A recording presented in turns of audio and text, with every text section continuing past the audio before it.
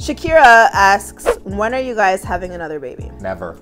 No, because I lost my in a fire. So. Oh my God. The balls are still there, but I did lose my in a fire. Oops. What are you gonna do? You should not ask people this question because you Sterile went from through chemo. Years of cancer treatment. So much chemotherapy. Yeah. The just doesn't work anymore. I had a bunch of tests, right? The testing, listen, it's whatever you think, that's it. Like, it's a gross couch. It doesn't matter where you go. And they've got like DVDs of with the most like borderline racist titles. Like there was a DVD, like an ebony DVD, and it was called Saturday Night Jive. Oh my, yeah. And like, that's the only one where I'm like, nah, maybe we can say that one. So you chose that one? A DVD, bro. The TV, I wasn't even sure that it was like properly hooked up. Could you imagine asking the staff to come in and troubleshoot that? Oh, no. Hey, I really wanted to see some and I don't know what to do. No, you watch something on your phone, what? And then you get a form a couple days later and it says if your works or not, and mine does not. But we really only wanted one child anyway, so I guess it all kind of worked out.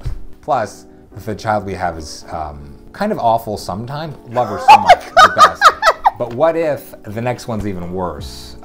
Which is possible. The second kid is always like the terrorist. Yeah, well, fourth kid over here, so what does that tell you? The fourth one is where you finally luck out and level out. Yeah? Yeah. Of my sisters, let's be honest, man. How much therapy have you had in your life? That's why I'm the leveled out one. Yeah, tens of thousands of dollars worth. Yeah. Adrian wants to know, how big is it? How big is it, Dominique? We're happy over here. We're happy. Show me with your arm. I'm with my arm. Do you have enough? I don't think she has enough arm.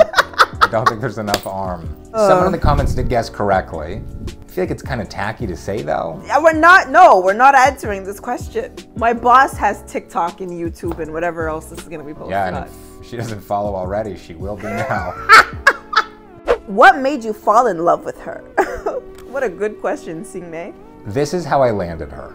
I sent her a message on Facebook Messenger because we're boomers, I guess, because I didn't have the nuts to talk to her in class, despite the fact that we had like seen each other and kind of chatted with each other, whatever, like several weeks in a row.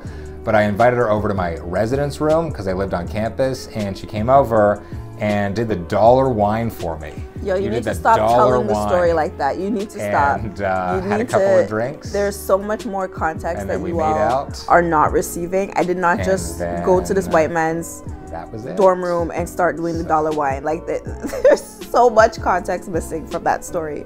Listen, it was the bati. That's what made me fall in love. And the bati bin batiing.